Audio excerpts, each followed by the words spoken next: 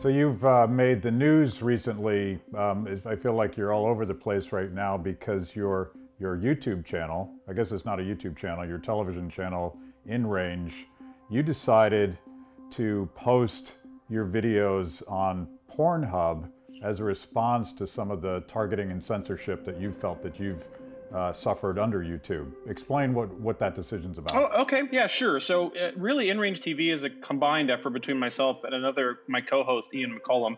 I've been a firearms aficionado and competitive shooter for a good 20 plus years, as well as an information security specialist on my career side. And so I see them as kind of similar interests in that they're both based in the idea of technology and in the concepts of how technology works. We originally started InRange TV quite a few years ago, and we tried to be not on YouTube at all. We started off on a network called Full30.com when it started. We had some lessons learned from that, in that the reality is that if you're not on YouTube, which is the world's largest content distribution network, you might as well be off the island. It was very hard to grow the project, very hard to grow subscribership, very hard to get people to see your content, because YouTube is where people go for their media today. You know, I saw this new YouTube policy come about, I don't know, was it 10 days ago, 8 days ago now? There's a ticking time bomb right now, in which they double down on their anti-firearm stance, saying that you could not show certain types of firearm content, you could not link to anyone that sold firearms or firearm accessories. Now, they do mention in the specifics like bump stocks and acceleration devices, but they also mention or other accessories or linking to people who sell such accessories. Well, everyone that creates firearms content that has anything to do with modern guns links to people that sell the products they're just demonstrating, because otherwise we wouldn't be able to survive.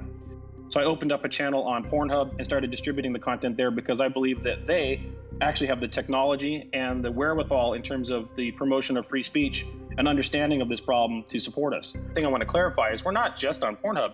I continue to be on Facebook, Full30, YouTube, BitChute, and as well as Pornhub as part of the decentralization endeavor.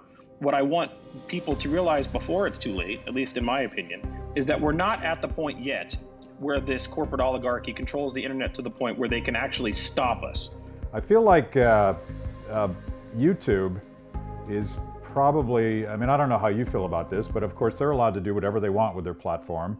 But their brand, much like Facebook, is that of a public square. They shouldn't be choosing who gets to talk about what and who gets to watch what, and yet they do that all the time. Does that undermine their long-term viability, even though they're the 800-pound gorilla today?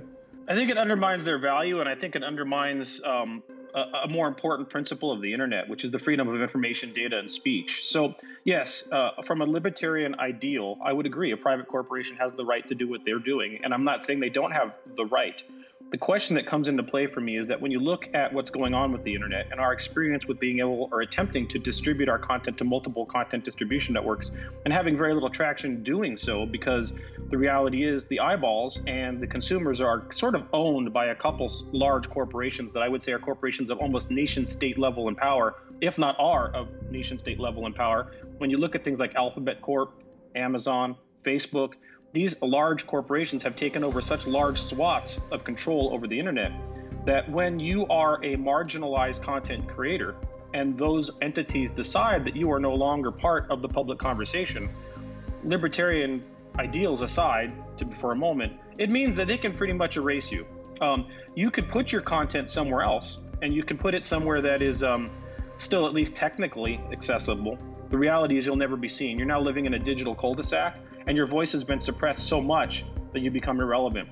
And so there's this converging problem in my mind about what happens when what has become the public sphere of conversation and speech, which is things like Facebook, or are things like Facebook and YouTube, what happens when that public sphere of conversation is all privately owned, and the private corporations or private organizations in their bias as part of a moral panic or whatever social movement is afoot of the day decides that you're no longer allowed to speak. The hard reality is you're erased from the internet.